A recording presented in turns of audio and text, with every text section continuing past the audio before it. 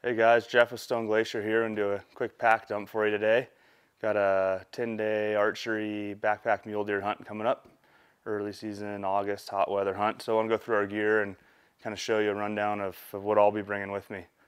Over here I got the stuff I'll be wearing most of the time, most of the hunt and on the hike in. So a pair of crispy Brickstall boots. Got a new prototype bino harness and rangefinder. Of ours, prototype merino wool of ours that we're working on, some lightweight gloves, Havlon pants, and one trekking pole. So early season, going in, not wearing a whole lot of stuff, pretty light. Most everything's gonna be in my backpack. Outside of that, you can see I have a Sky Archer 6400 on an X-Curve frame here with a large belt. I'm about a 35, 36 inch waist, kind of right on that cusp of a medium and large belt. But I find a large is more comfortable for me. Works for more broad range of hunts, especially when you get into later season with more layers on. I got a few accessories on it, but not a whole lot. I have a large accessory pocket on one side and then a regular accessory pocket on the other. Keep some stuff in there that I just want quick access to without digging in my pack. So in this one I have my inReach. That way I don't have to dig in my pack when we sit down, we're glassing, and I want to check in with family. I also usually keep my cell phone with my phone scope in there as well. That big accessory pocket is handy in that it could fit larger items like this. On the other side, I just have my GPS in there. I don't use this very frequently, but if you want to mark a waypoint on your hunt, it's nice to have it convenient and accessible so you don't have to go digging around in your pack. On the front, I have my bow strapped on. I'll carry my bow a lot on this type of a hunt, but not on long hikes in the early mornings or the pack in. I like to strap it on so I have my hands free. You could use a trekking pole or just don't have to worry about that. All of our packs come with long enough compression straps in the front to easily strap a bow on. You don't really need a bow holder or any kind of specific setup for that if you just are strategic about where you place your straps. So I got one going right over my grip and one a little bit lower, so it's on there nice and secure. Pop that off so we can get on the inside here and kind of show you what we're working with.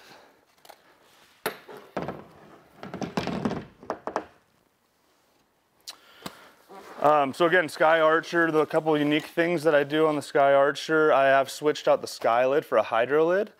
I don't always run a hydro lid, but on backpacking trips like this one, I really prefer to keep my water up here for a couple reasons. It doesn't squish your bladder with all your gear on the inside of the pack if you were to hang it in a traditional spot in the back.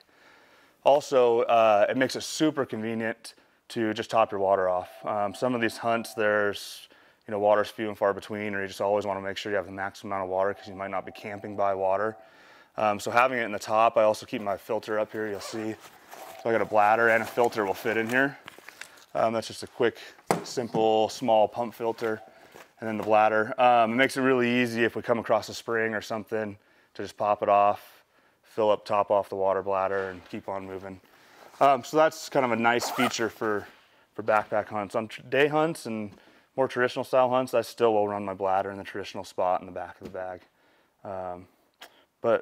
But this is a good setup. So then kind of going through the top here. So the Sky Archer is nice that it has traditional top loader access, but it also has the side access. Throughout the day, as I'm pulling my spotting scope out or getting to things I need quick access, I go through the side access here. But when we're setting up camp or for any other reason, I'll go through the top just for convenience of a quick dump of getting everything out.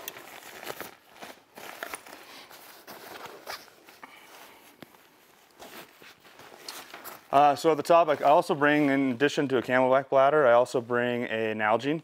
It's kind of nice to have for mixing powdered drinks, if you bring types, Gatorades, energy drinks, that type of stuff. So that's pretty convenient. I'll start hiking with that full of water in addition to the 3 liters I have, just so I have the maximum amount of water. And then I like to run, and this is personal preference, but I kind of like to run our camp and swing out pockets just loose in the bag. So you'll see as we go through, I'll have a handful of them, and I strategically kind of pack them, the more accessible ones I need in a more accessible spot. But for the most part, they help me kind of keep things compartmentalized, and I just toss them in there. We do have attachment points in our bags for all these. Sometimes I will attach them, but on hunts like this, I just prefer to toss them in so they're easy to come in and out. I also like to kind of write on them what they are. Makes it easy if I'm just looking for one. I know I got the right one. I don't have to unzip it and see. Also, if you're telling your buddy, hey, toss me, whatever, the one with my Havalon in it, he could quickly, easily tell which one he needs to grab for you. So this one that's at the top, I like to keep pretty close, is toiletries, toilet paper, wipes, toothbrush. That's stuff that I'm using every day. So I keep that relatively close to the top. And this is a camp pocket size. Fits it pretty well. This one, I kind of just floats in my bag. I don't use this one frequently, and I hope not to, but this is my survival stuff. So it's got a small backpack and first aid kit in there. It's got a lighter in there, some moleskin, we got blisters, some tenacious tape if you have a gear or tent failure. It's kind of got all that random survival stuff. I think I got a fixed blade knife in there, some paracord. So stuff that you want to bring with you and you need to have, but hopefully you're not even going to get to it ever on a hunt. And this is a swing out size pocket, works pretty well for it. And then I kind of stuff, so some of my layers, extra layers, rain gear and stuff, you'll see some of them I'll roll up so they're nice and organized, but a lot of them I'll just leave stuffed in there because it helps pack the pack a little bit fuller. If you have a whole bunch of fixed size items in your pack, and this is just personal preference for me, it makes it kind of clunky, the bow doesn't strap to the front. So I stuff in some stuff. So here would be my most frequently used layer. This is our Helio hoodie. So that I kind of leave on the top because that would be mild conditions, the one I'm going to grab first if it starts to get colder. And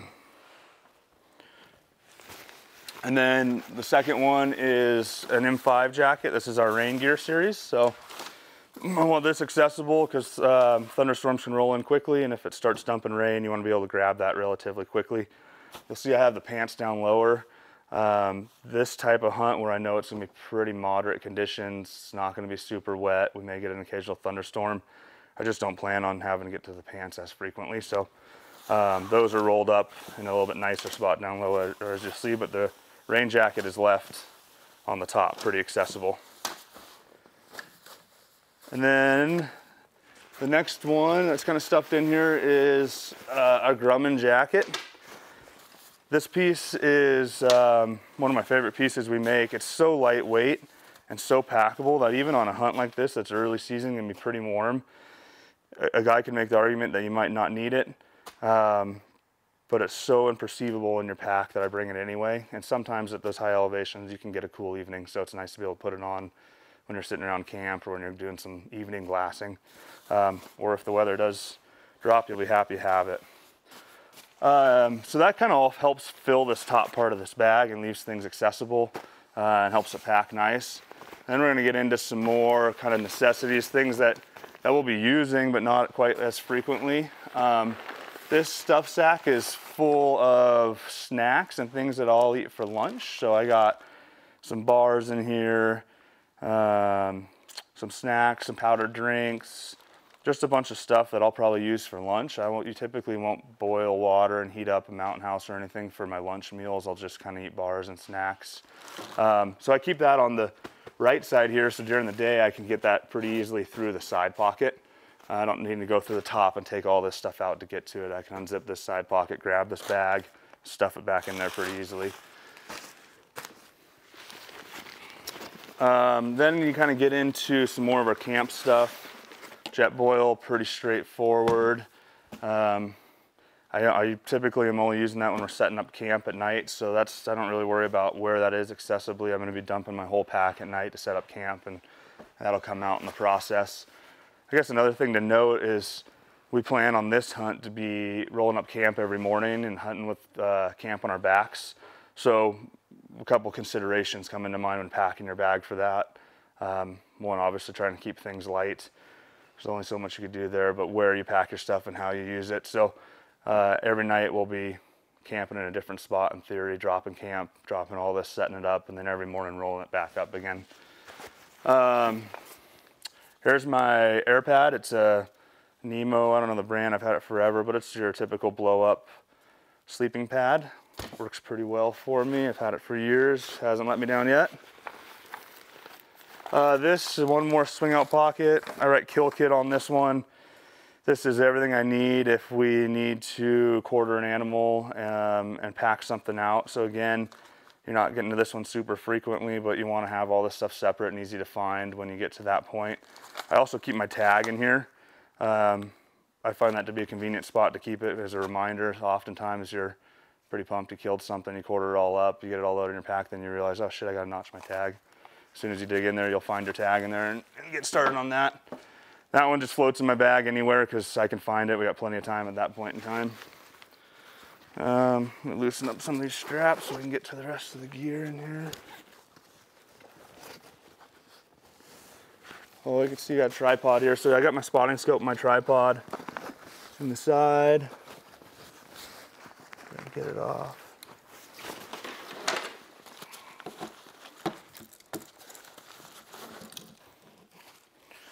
So I run my spotting scope and my tripod on the same side for easy access. And that is one of the nice things again about the Sky Archer, has the built-in spotting scope pocket. And it's a differential cut, so you can see it kind of comes out on its own. So even when this bag is full and compressed, you can still slide spotting scope in and out easily, which is super convenient. This is a Sky Air. That'll be my tent setup. So the Sky Air tarp and the Sky Air mesh insert we would all be using on this hunt. It's perfect for this style hunting where you're carrying your camp on your back because it's so light. I think as this sits, this weighs a little less than 1.5 pounds. And you have to pitch it with trekking poles. You can see I had one trekking pole I plan to hike in with, and I have one other trekking pole that I keep in here for pitching the tent, and then a heavy pack out, I'll use both of them.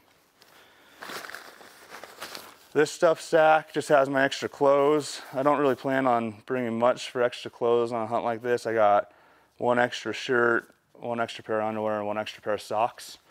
It affords you the ability to, what I typically will do is run the first setup for half the hunt, however long that is, 4 or 5 days, and then be able to change into fresh, good feeling clothes for the last 4 or 5. But it also allows you the ability, if you got time to kill, you hit a fresh lake or stream, you can wring out some old sweaty clothes, dry them out, and switch in. So I'm pretty typically just like to run one extra setup, and I don't bring extra pants or anything. Just wear the same pants the whole time. This is the last little organization bag that I have in here. This would be all my camp stuff. You can see it says camp on there. That's things that I want to bring into the tent with me at night. That way I can kind of just have what I need. The rest of this stuff can stay wherever I get back, put in my backpack. But that's got headlamp. It's got stuff to charge my electronics, my GPS, and my phone, things like that. So extra batteries, just kind of all the stuff that I might need when I'm sitting in camp, preparing myself for the next day and sleeping. And then the last couple things I have in here, oh, here's the rain pants. I am bringing a pair of rain pants. You can see I got them rolled up and I leave them down a little bit farther because it's gonna be a nasty weather situation where I have time to get them and stuff if it starts raining that hard. I don't anticipate pulling them out in and out every day, but you never know. So I got them just in case. And then this is our Chilkoot 15-degree sleeping bag. Pretty straightforward, works great for this type of a hunt. And then the last thing in here is my food. So I use this big stuff sack, and I think I have 8 dinner mountain houses in here and 3 breakfast ones. So I'm not a big breakfast guy, but some mornings, mid-morning, if we're bored or we're glassing, I'll boil up a breakfast one. So quite a few freeze-dried meals in there. And then here's the other trekking pole that I mentioned. That's important for setting up the Sky Air. And the only other thing that's kind of unique that I do that you got to have that not everybody in our office does this. I find it works really well for me. But I pack and hike on trips like this with all my game bags and my load cell dry bags in the load shelf. So you can kind of see them back here. I mean, they packed in really small. I have 2 load cells and 2 cotton regular old game bags. I like to just fold them up neatly, put them in the load shelf. Theory kind of behind that is you're not going to need them until you're accessing the load shelf and you're quartering up an animal. So they're there when you need them, but you don't have to worry about stuffing them in your backpack with all this stuff, taking them out every night when you drop camp. They're just kind of out of the way in that spot. So I've been doing that for quite a few years and it works really well. Besides that, that's kind of the whole gear list outside of water, which I'll just be filling up the Nalgene and the 3-liter bladder and be ready to rock and roll.